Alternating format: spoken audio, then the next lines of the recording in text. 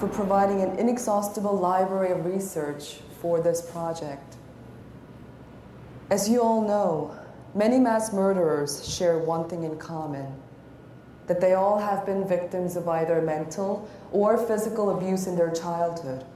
While outside influences are important, studies show that a person's disposition to kill may already be embedded in his or her genial nature. In other words, a person's genetic makeup does in fact heavily influence the individual's propensity towards crime, regardless of environmental influences. This is in Article 2835. Please download it now. Interacts with his or her surroundings is also related to one's genes. Richard Trenton Chase and Edmund Kemper. Chase is a prototypical psychopath killer who exhibited abnormal conditions in the levels of dopamine secretion.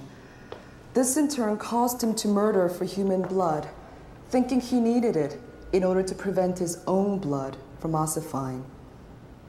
In case of Ed Kemper, studies might point to his childhood, which consisted of cruel confinement in a dark basement, as for his countless murders. However, it is also proven that serotonin was a prime factor motivating his actions.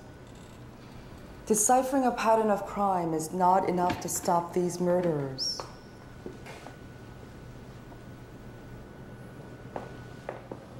We must go beyond the symptoms and locate the source from whence these patterns emerge. That is the human genome.